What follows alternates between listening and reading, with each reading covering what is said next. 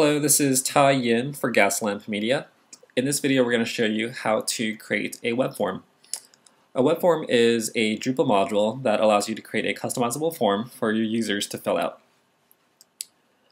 So since it's a module, you need to enable it, which you can do by simply going to Administer and then going to your Modules area.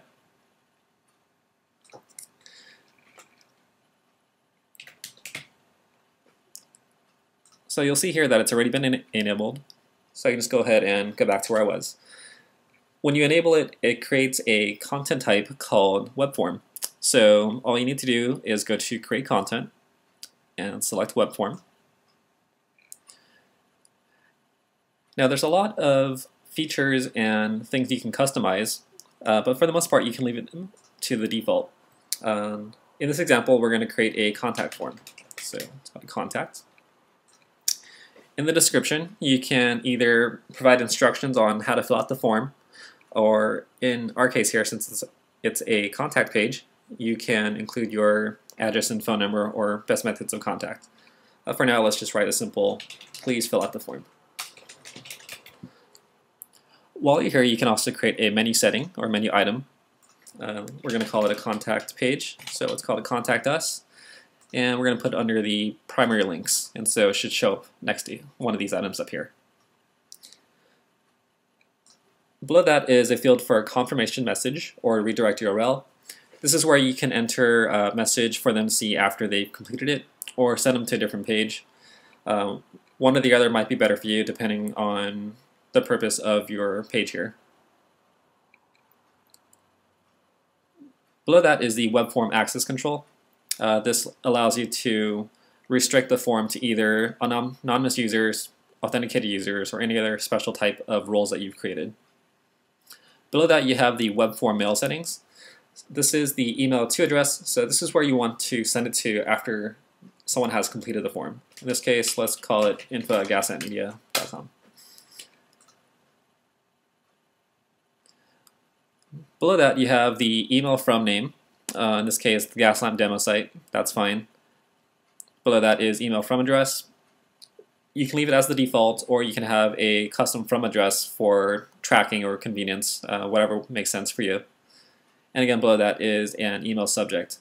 So in this case, since it's a contact form, it might be of interest to us, and maybe we can write something more exciting like new contact. Alright, so that's the first part. Let's just go down and click on Save. So now your form's been created, and you can start adding form elements to it. So let's just do the basics of name. Right next to that, you have a couple of field options that you can choose. Since this is a name, we can use a text field, and we probably want it mandatory.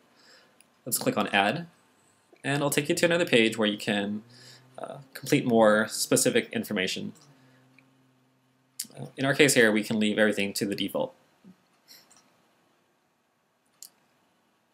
So after that, let's add an email address. There's a special field for email address. What this does is it validates the email so that it checks that it's the proper email format. So for example, this prevents the user from submitting email addresses with invalid characters or spaces or other things that aren't allowed.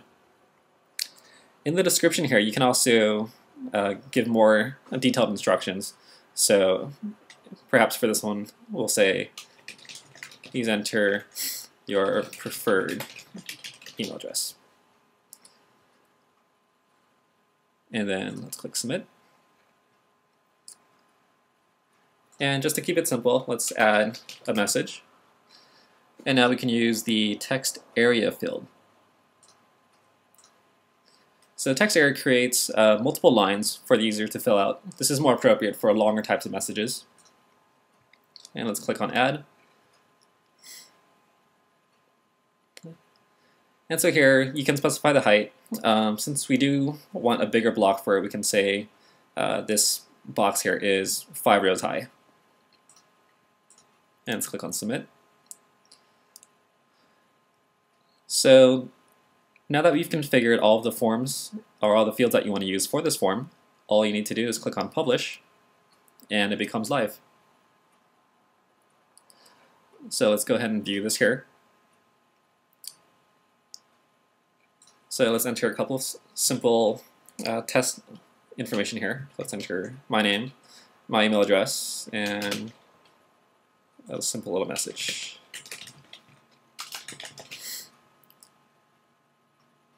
And then I'd hit submit. So now that I've hit submit, this form sends me an email address, or sends me an email to the address I specified. But more importantly, it also keeps it in the database. So if you're logged in as the administrator, you can click on results and view who's actually filled out your form. And let's just click on the view link here. And you can see the exact information that was entered. So this is great for if you ever lose your email address or if you ever lose any emails. And here you also see there's a couple other options. If you have a lot of entries, you can view it in a convenient table, or you can also download it as a CSV or Excel format, so you can import it into a different database. And if for some reason you want to clear everything out, you just click on clear, and of course it'll ask you for a confirmation. And that concludes our tutorial on how to create a web form.